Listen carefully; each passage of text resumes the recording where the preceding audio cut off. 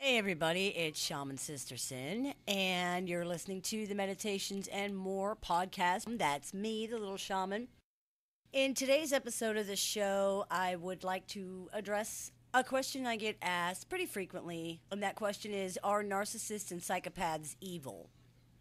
In today's society, it's very common to hear the term evil thrown around, but what does that really mean?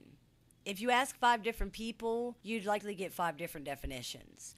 For the purposes of this discussion, we're going to use evil as both a noun and an adjective. So, for example, we would say that a demon is evil in both sense of the word. A demon engages in evil behavior. A demon is an evil being. A demon, therefore, does evil and is evil. The word both describes them and defines them. Psychopaths and pathological narcissists often engage in evil behavior, but are they evil beings? Can people really be evil? The word evil used to conjure up visions of devils and demons, but now it usually brings to mind a more human breed of evil. We could call that evil in the real world, such as serial killers and things like that. More than one psychologist has just flat out stated that some people are evil. They're born evil, and they stay that way until they die. Nothing will change them or make them better, largely in part because they don't want to be better. Evil is the only way to describe a person that psychology cannot explain. Jeffrey Dahmer is one such example of that, serial killer Jeffrey Dahmer.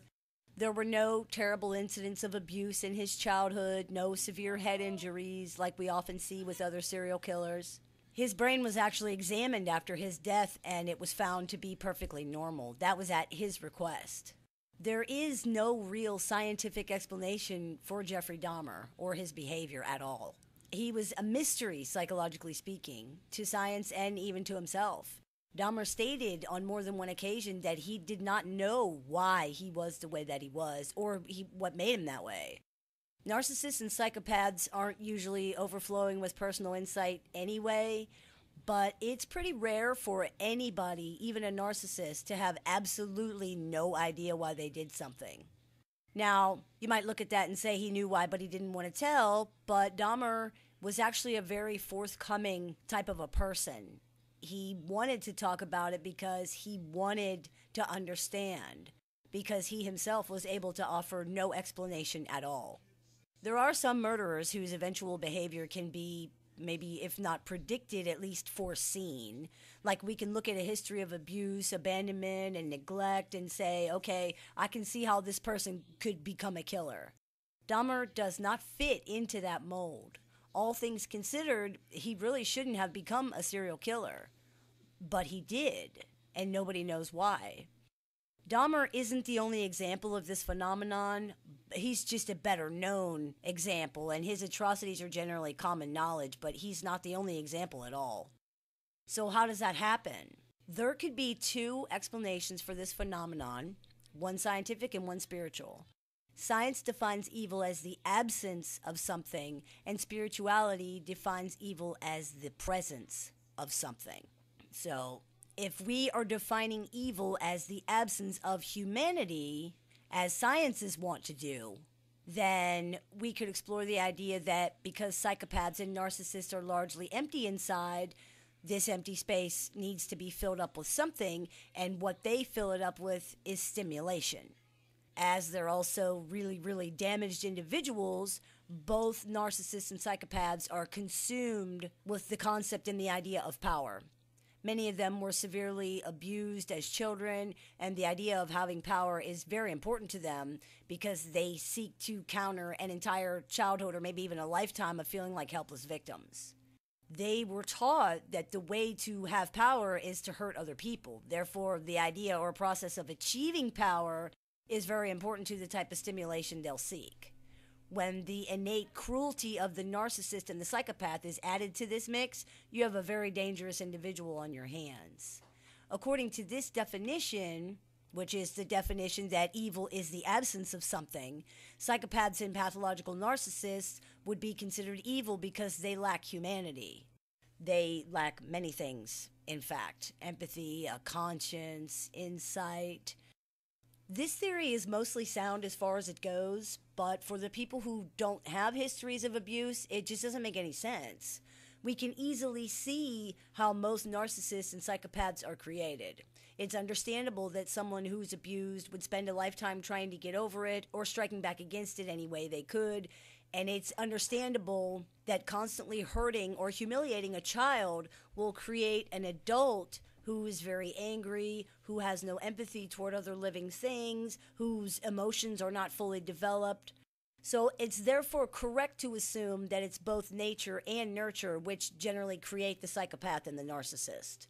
Because without the perfect storm, so to speak, of both environment and predisposition, people generally don't become psychopathic or pathologically narcissistic. What about the others, though?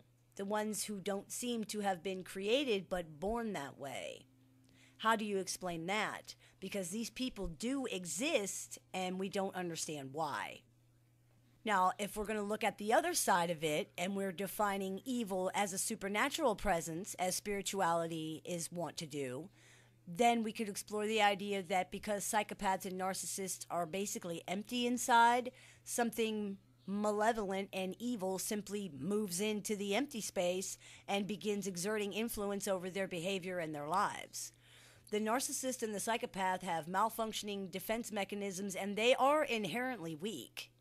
They would be an ideal target for a malevolent energy or whatever, you would want to call it. They are also less capable of insight and they're extremely susceptible to distorted perception, flattery, and appeals to their vanity.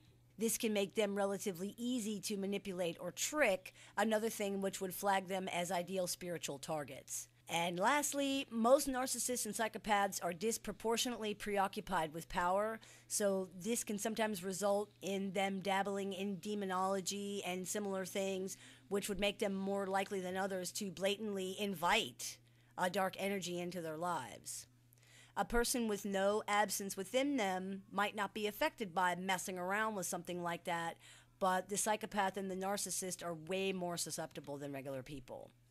The spiritual theory of presence, though perhaps unlikely to many, would seem to explain a few things that science cannot, including the curious phenomenon of psychopathic children. This brings us to the born psychopath. Now, science does not allow the labeling of these children as psychopaths. They cannot be considered psychopaths until they're adults. But this has no bearing on reality. They are psychopaths, and they appear to be psychopaths since birth.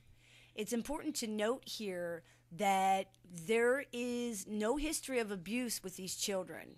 Studies showed that the parents of these, quote, cold children, as they're called, are as involved and loving as the parents of normally functioning kids. The difference is the cold child does not respond as the normally functioning child does. The cold child does not recognize or care about the love that he's being shown. It just doesn't interest him. That is psychopathic behavior. The cold child displays sustained rages, continual aggression, calculated violence, calculated cruelty, even at like 4 and 5 years of age. He doesn't fear consequences or social ramifications, whereas most people might think, if I'm a mean person, others won't like me. That has no effect on the psychopathic child. He is remorseless and lacks empathy completely. Now, we could argue that children of that age don't necessarily understand empathy anyway, and most people probably would argue that. I certainly would argue that, and I wrestled with that over this question. But the truth is that the behavior of these particular children says differently. Calculated violence and cruelty display an active, conscious intent to cause harm. This means the child understands their actions are hurtful and that being hurtful is the goal. This is both an acknowledgement and a rejection of empathy. The child obviously understands empathy and chooses to reject it in favor of causing harm. Why? Because he apparently understands empathy, but he obviously does not feel it. These children have no emotional empathy at all, but as they mature, they develop the ability to simulate or fake interest in people's feelings, sort of like what we could call cognitive empathy. They can say what other people feel, and they recognize it after a fashion because they're intelligent. They just don't care. They understand intellectually that people have feelings, but that's as far as it goes. Other people's feelings have zero value or meaning to them. This is identical to the way adult narcissists and psychopaths behave. The manipulative and calculating behavior seen in these children also generally far exceeds what a child their age should be capable of engaging in. Now, there are many scientific theories for why these children exist at all, and most involve hormones or genetics, but as of yet, none of these theories have panned out. The current theories do not explain why some of these children do such terrible things, though, while others don't, and certainly hormones and genes don't even come close to explaining how a child under 10 years old is able to reason and calculate as if they're an adult. Perhaps science is just not going to be able to explain that. So, if, as we said, science defines evil as the absence of something, and spirituality defines evil as the presence of something, you would think that this puts the two theories at odds, but does it? Something can only establish a presence in an already existing absence. This means that the spiritual theory actually fits in with the scientific one perfectly, and it's quite a bit older than its scientific counterpart. In order for something to fill a vessel, the vessel must be empty. You cannot pour more water into a full bucket. The scientific community generally stops short of considering a presence of any kind, but does acknowledge that evil exists and admits that evil cannot be explained by science, at least not currently. Perhaps it's a mixture of the two, rather than one or the other.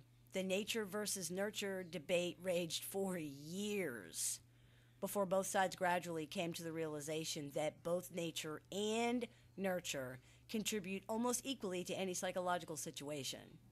There are more things in the universe than can be explained or even experienced, and science readily admits this as well. It's not such a hard leap, then, to theorize that perhaps in the absence that exists in the narcissist and the psychopath, something else might come to be. According to the scientific definition of evil, the narcissist and the psychopath are indeed evil.